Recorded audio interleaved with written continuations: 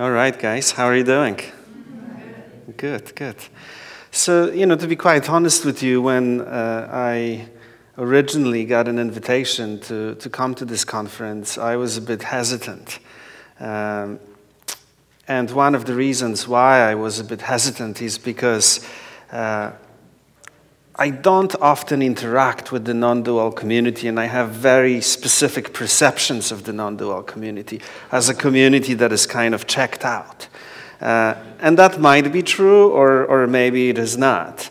But that was my perception, so I just kind of thought about this, what the heck am I going to talk about? I mean, most of my work happens on the streets. Most of my work is about helping young people to have a very specific kind of a contemplative experience, an experience in which they can essentially connect with their calling, an experience in which they can allow God to live through them, utilizing all of their talents and transforming their wounds into something that could become their unique gift to the world, where they can offer whatever it is that I have in service of compassion and justice. And so, when I think about the non-dual community, I'm thinking that all that I just said usually kind of qualifies as this world, which is just an illusion.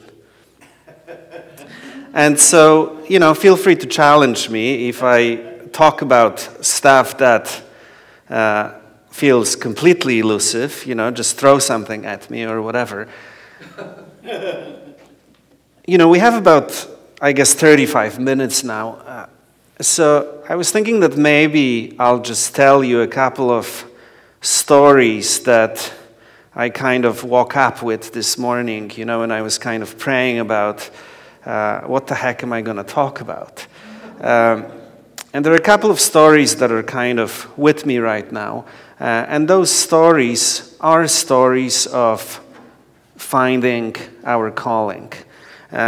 The first story that comes to mind is, a few years ago, I was at a Zen Buddhist monastery with a bunch of kids from the streets of New York. In New York City, we have this organization called the Reciprocity Foundation, and we do all kinds of things with young people from the streets, but one of the things that we do, we take people off the streets and take them into monasteries and allow them to go through this very deep process of contemplative living and healing and dealing with, I guess, all of the broken parts of themselves, through different contemplative practices and different holistic practices in spiritual direction. And I remember going for a walk with this one kid, because he really wanted to have a conversation about his life. And this is a kid who was born with HIV in the 80s. His mom died of AIDS, and so when she died, basically, as a kid, he ended up on the street. There was no one who was willing to take care of him. And so I met him at a group home for kids who are living with HIV. It took us 2 years to essentially get to him and to convince him that he too has something within himself, something worth committing to. And so, at that point, he was doing fairly well, and he was trying to kind of make a commitment to a life that would make sense to him. And so we were going for a walk, and he wanted to have this deep conversation about his life. And he was telling me that what he really would like to do with his life, he would essentially like to work with young people who just get diagnosed with HIV. He said, I really want to show them that having this diagnosis is not essentially a death sentence.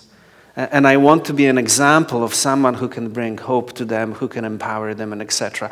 And my first reaction is always, wow, that's beautiful. I mean, I love when our kids, want to do something that brings healing to the world, right? But at the same time, I wanted to make sure that he's not just doing it because someone told him that that's the only option that he has. And so I challenged him on it, because I knew that he was also interested in creativity, he was interested in filmmaking, he had all these kinds of crazy ideas about, starting different kinds of enterprises. And so I wanted to make sure that he's not limiting his dreams, so to speak. And so I challenged him on it. And finally he's like, look, stop right there.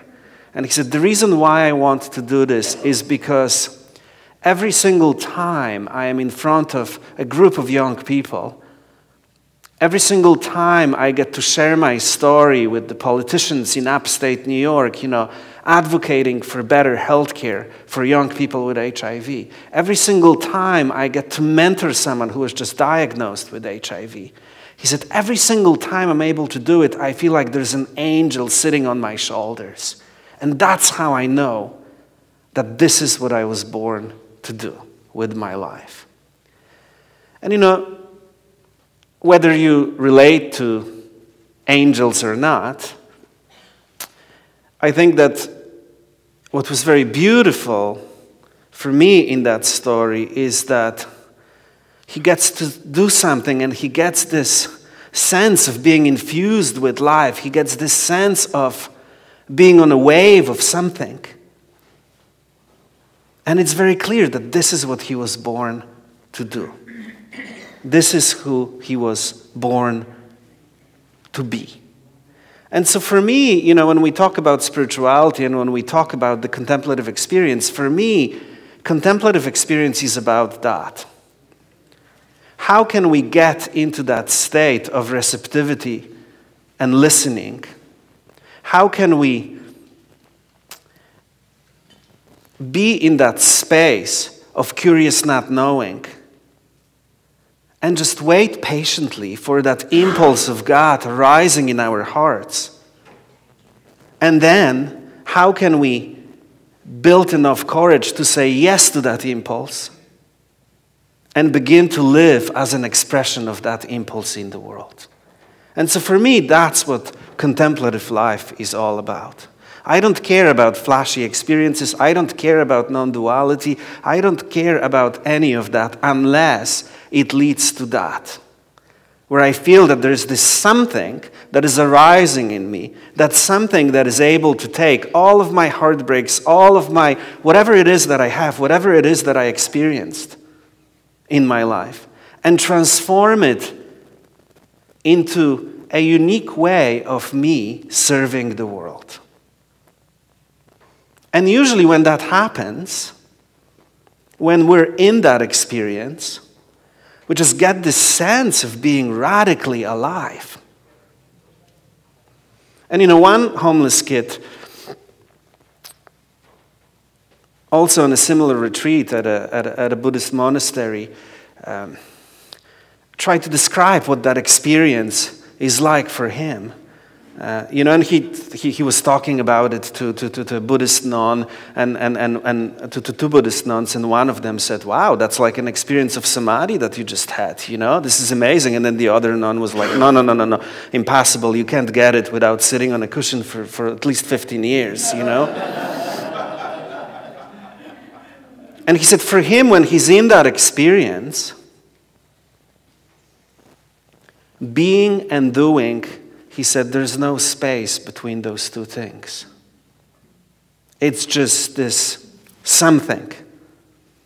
And Meister Eckhart has this beautiful line where he says, what good is it that Mary gave birth to Christ? I don't know how many, whatever, let's assume 2,000 years ago. I mean, he's not our contemporary, so he said something different. But what good is it that Mary gave birth to Christ, 2,000 years ago, if you and I don't give birth to God today?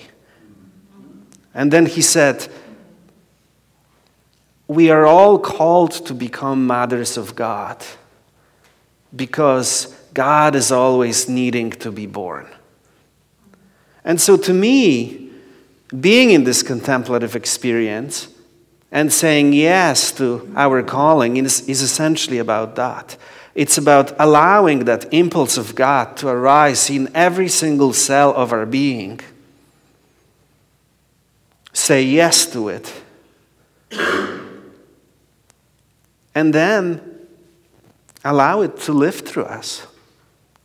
Allow God to live through us, utilizing all of our talents, everything, in service of God's dream of compassion, justice, and nonviolence.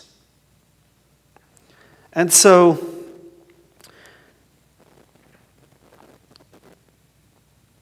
what I've discovered, how do we get to that experience? Each of you might have a different answer for that, but what I've discovered through my work with young people is that usually people are able to get to that space of receptivity and listening, to that space of trust, to that space of being taken by that impulse of God that is present in each and every one of us. I discovered that usually we get to that place through both paying attention to our heartbreaks and paying attention to our aliveness.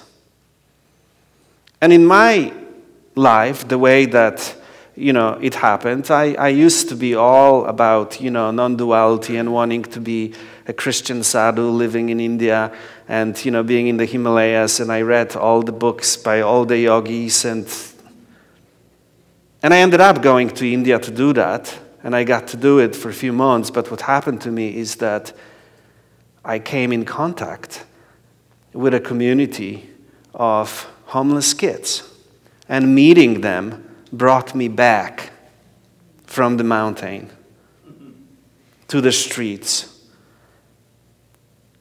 And all of a sudden I discovered that even though, I kind of wished that I would discover God, in some cave or in the Himalayas, because that sounded really cool, especially after reading Ram Dass and all of those guys, and like really trying to fashion my life after that. I discovered that I really began experiencing God in any kind of an authentic way, in the broken bodies and lives of homeless kids, at first in Delhi and then in the US. And I remember one specific experience where I was staying with this community of broken people. That's how they call themselves. It was a Christian ashram located in the slums in Delhi. And the founder, it was my first night there, and the founder of the community said to me, well, now that it's getting late, you have two choices. You can either sleep on the roof or you can sleep in that room. And sleeping in that room means that you're going to be essentially sharing a room with this guy who has TB, AIDS, and cancer. And he said, he's probably going to die within the next day or so. I can already smell it. And, I looked at that guy, and it was just a guy, skin and bones, vomiting blood. And, I've never seen anything like it. My stories of, yogis and amazing realizations didn't prepare me for dealing with something like that. All of a sudden, it's like every single button that I had, was pushed, and I was just on the floor, broken into pieces. And I went to the roof, and I was very happy about being able to stay there, but then it started raining, and it was monsoon, and it rained for 3 days, so I had to, had no choice. And it took me probably 3 days to finally decide that I want to come back to that room kind of mentally and actually begin to pay attention to what was happening. And I remember I had this experience where, finally the heartbreak of it all just hit me. And all of a sudden there was this experience of a crack of my identity where the operating system that was kind of running my life, the operating system that was, objectifying that person's pain, the operating system that was trying to convince me to just get the hell out of there and go back home, that cracked. And all of a sudden there was just this sense of aliveness, this sense of being held, and all of a sudden that pain that I was witnessing was also my pain. And the only way to respond to that was to move into that community and begin to work with people like that person who was in my room, vomiting blood and all that stuff. And for me, that was a beginning of realizing what contemplative prayer is about. I had all kinds of experiences before that, but it's really when I began to work with the poor, when I began to showing up and witnessing their pain and accompanying them into the depths of their pain without any buffers, and being there with them and breaking there with them. It's only then that I discovered that every time I'm there, every time I break with them, there's this something that just arises in the midst of us. This beautiful presence that just kind of begins to do the work of healing on both them and me. This beautiful presence that just starts picking up the broken pieces from the floor and rearranging them into something that begins to reflect something good. And so again, for me, that's the experience of contemplative life. That's the experience of activism. That's the experience of what I think spirituality is about,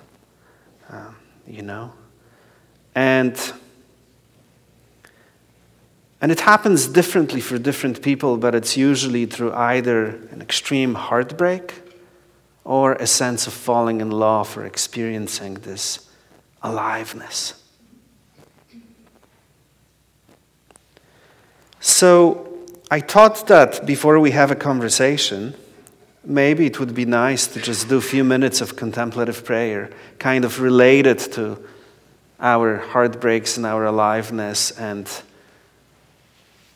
really connecting with what's in our hearts and really connecting with all of our individual ways of being in the world, all of our individual ways of touching God and bringing God into this world.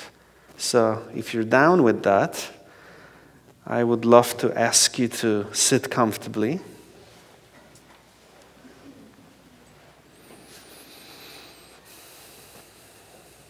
And just close your eyes.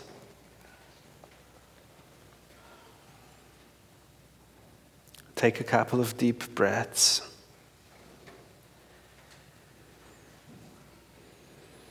And allow the sound of the bell to call you back into your heart.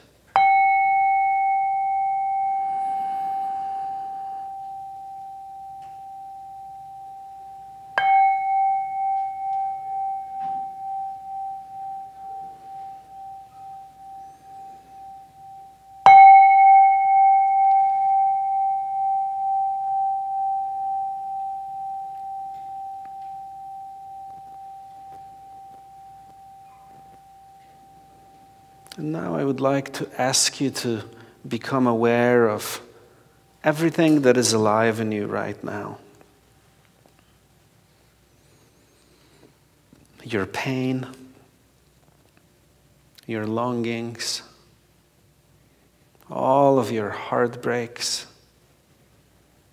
your dreams, your aspirations.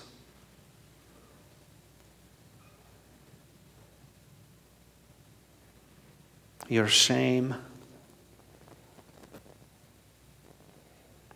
And just one by one, try to notice each of those feelings, each of those sensations. And try to locate each of them in your body. In other words, where does your pain live in your body? Where does your joy live in your body?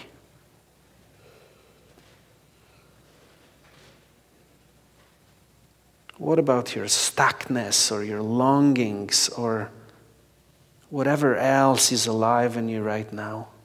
Try to locate each of those things in your body. And sometimes it's helpful to touch that part of your body and massage it gently and just simply say, here you are, pain. Welcome, welcome. Here you are, so-and-so. Welcome, welcome.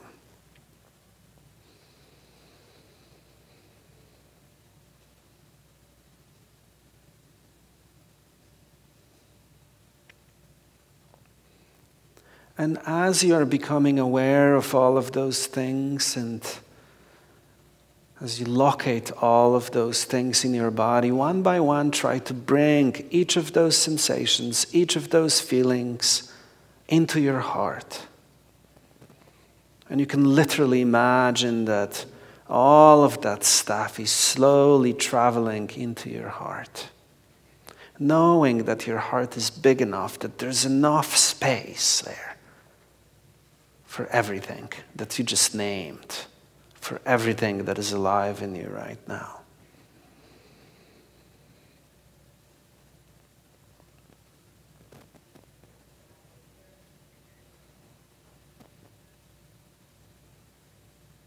And now whenever you're ready, I would like to ask you to put the palms of your hands over your heart,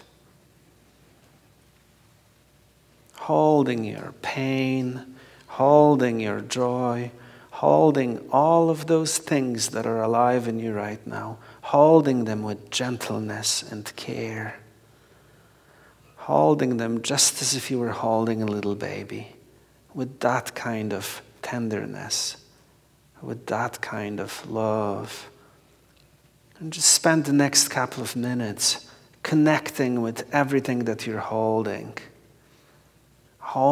all of those things with tenderness and gentleness, literally imagining that you're holding a little baby.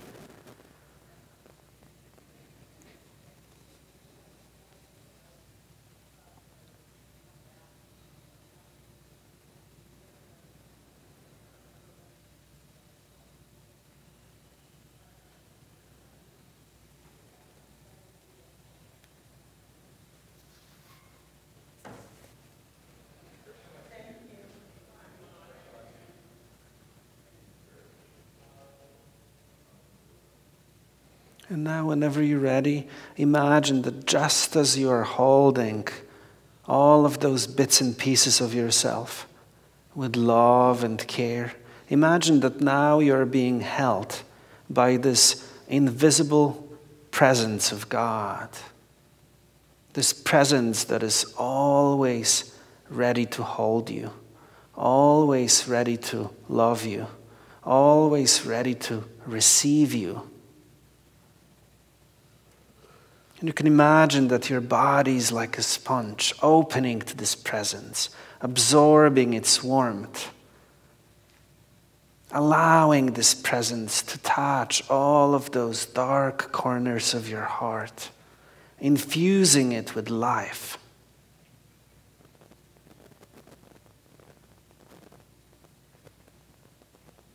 And so how does it feel to be held this way, with that kind of unconditional care?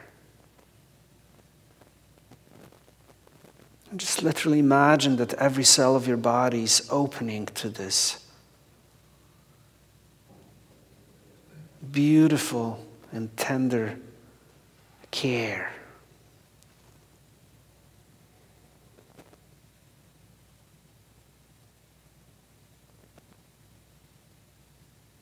How does it feel to be held this way?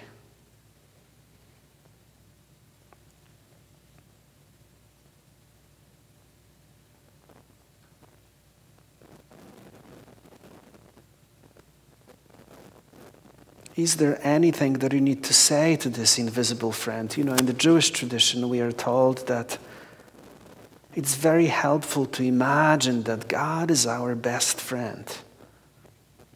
Our best friend who's always there, available to us for a conversation.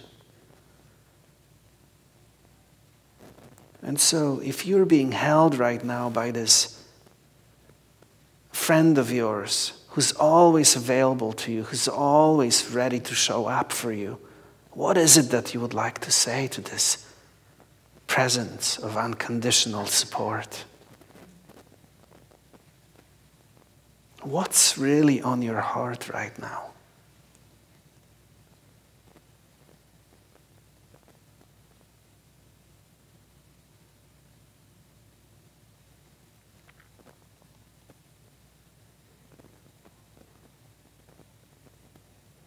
You can spend the next minute or so silently speaking to this presence, expressing what's on your heart, talking about your heartbreaks, talking about whatever it is that's on your heart right now.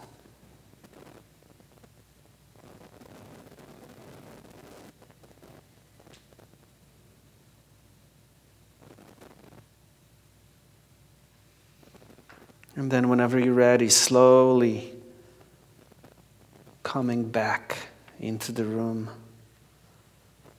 but not letting go of that awareness of connection, that awareness of being cared for, that awareness of freedom that comes from knowing that we are loved.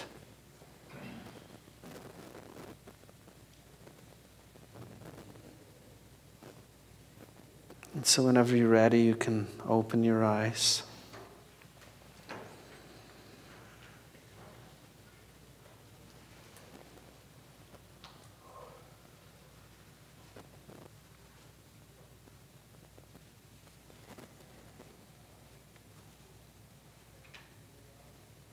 And so we have about 10 minutes now, which is not much time, but I think I would love to spend this next 10 minutes just having a conversation about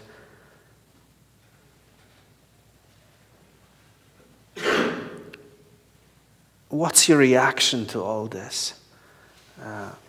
And I don't just mean an intellectual reaction. You know, you can disagree with my framework or agree with my framework. It doesn't really matter. But what's really here? What's happening here? And is there anything that needs to be said before we go in our own, ways? So I was wondering if there's anyone who would like to respond to all this. Yes. I just felt tears come in my eyes when you told your lofty... I felt tears come in my eyes when you told about your idea of going to the mountains and finding God and then really getting there with this person in the room. I work with addicts and psychotic people. And when I was younger and not so old, I wanted to be a missionary. I wanted to be a missionary and go do God's work and be all that kind of, same kind of idealism. But the same thing happens to me when I'm doing a therapy group with these very troubled and lonely and abandoned and traumatized persons.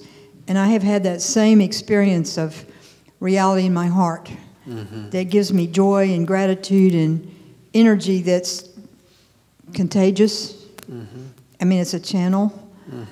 So I felt like embracing you when you told your story because I know what you're talking about and it's really exquisite. Thank you. Thank you for sharing that. Hi, Adam. Hi. I just want to thank you, Adam, because you might not feel like you're very non-dual or whatever category, but I think that what you did was you just invited people to return to their own heart. And for me, that's the essence of spirituality. So I think what you shared, and what you shared not only in words, but just by your presence in that little guided meditation, perfect. Thank you. Thank you.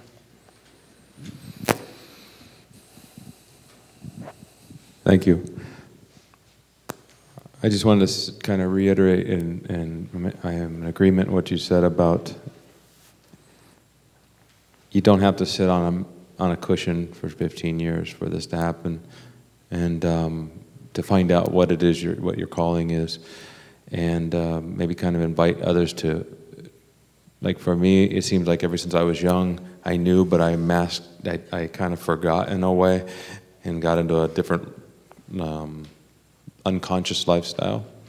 And it seems like we all kind of know when we're kids, in a way, what we're supposed to do. And so, yeah, I agree with you, and I think that, others can kind of look and what is it, that thing that really makes you happy and passionate, and that's what I kind of found out it was always there. And when I had my awakening, it kind of cleared the way for this to come to life in a sense. So thank you. Thank you. But, I just want to make something clear. What I'm not saying is that I do think that daily practice is very important. And I don't think that, being in your calling is just about being in a moment. I think that it takes a very hard work to build a life based on your calling, and that requires daily practice, that requires having a proper framework for spiritual life, that requires being in spiritual direction or working with a spiritual guide, that requires learning the skills that you need to learn in order to truly incarnate your truth in the world. And yes, for some people, you know, it maybe happens spontaneously, but I haven't met too many people who were able to actually sustain that for long periods of time, unless they really dedicated themselves to a life that is really kind of like a monastic life in the world, where you have a rhythm of life, where you have a rule of life, which I think maybe Matthew is going to talk about that afterwards. I don't know if he will. This stuff is serious business, I guess that's all I'm saying. It's not just about, you know,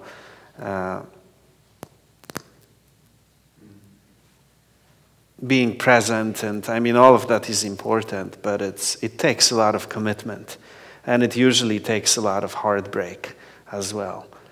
Because following your calling oftentimes puts you in conflict with, you know, the institutions that you're part of, with, you know, being able to make a living and all of that stuff. I just wanted to really humbly thank you. And I would like to wash your feet with my tears. In 2012, I was one of the first physicians and chaplains to arrive at the Newtown shootings in Newtown, Connecticut. And I went through 3 years of that brokenheartedness after that experience, and started a Seeds of Love Foundation working with the street children of Africa, Cameroon, and Ivory Coast. And, but after 3 years, since 2012 to this day, I've been paralyzed in that brokenness. But we're about to begin a project with street children in Ethiopia. So I just needed to thank you for deciding to come today. And that space, that place where Jesus washed the feet of either a prostitute or who we thought or who we judged. That space between divinity and action. And I just wanted you to I just want to really thank you for inspiring that in me today. Well, thank you for your kind words and for your work. I think we have room for one last question. 1 minute left, I'm being told. That's good. Because I'm running out of ideas, you know. So. Adam, I'm a fairly cerebral person. Have never been much of an activist, but in retirement I got involved with our local Occupy, and I know that you've been involved with writing a book with Matthew Fox on Occupy. And the question I have is that how do we balance the outrage that we feel with the things that are not right in the world with spiritual principles, non-dual principles, because so much of that outrage comes from a place of judgment. And it's just hard to reconcile those two things internally. Well, you know, I can tell you what happened. Sorry about that. I can tell you what happened to the kids from Occupy.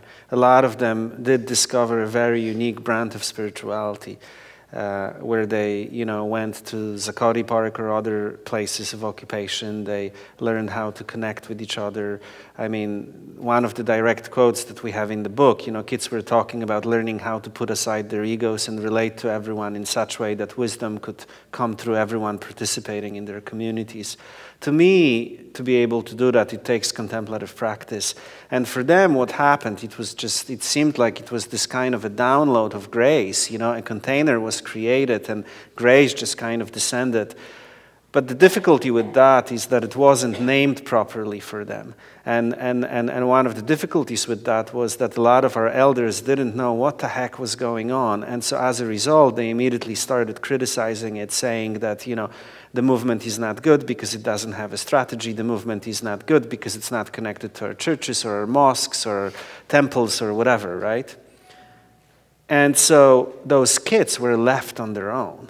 And they were betrayed both by the conservative establishment and by the liberal establishment. I mean, the liberal establishment was kind of excited about it for the first few weeks, but the moment they realized that this movement is not just about re-electing Obama, they basically checked out and started criticizing the movement. And so the kids were left on their own. There was a beautiful something happening, and what could have happened is that the elders could have stepped in and begin to enter this kind of a beautiful dialogical relationship that I, for example, have had with Matti Fox, which is reflected in our book, Occupy Spirituality, where instead of just showing up and criticizing, the elders are there to actually listen and connect what they're hearing to their experience, connect what they're hearing to our ancestors, which for Matti Fox, one of his ancestors is Meister Eckhart, right? I mean, we have all these saints and sages, and then I think what would have happened is that young people would have been given this kind of what Richard Rohr calls a dangerous permission to trust what's unfolding in their hearts, but at the same time, what's unfolding in their hearts and that experience would have been connected to a solid practice and a solid framework for both, you know, a contemplative life, but also for a life of activism based on nonviolence. And that didn't necessarily happen. It happened with some, you know, some occupations and some individual people. And so I think that the key for all of us, you know, those of us who are committed to a spiritual path, I think we have to get active and we have to get involved in all of the struggles that move us and not show up as teachers, but show up as listeners. And then eventually, if you are truly bringing something into that community is very open to ask you for advice and for tools that can help that community to go deeper and to be able to translate their passion into something that could help create a better world. So I think that, you know, it really has to start there. I would also like to point out that there's a new book that's coming out in a couple of months by Paul and Mark Engler about how nonviolent movements will reshape the 21st century. In my view, it's one of the best articulations on what to do with this energy that sometimes just kind of happens, you know, and how to translate it into strategic actions that are both kind of rooted in deep moral and ethical principles, but at the same time that can produce results in our world. I think that's all the time that we have. Thank you so much, guys.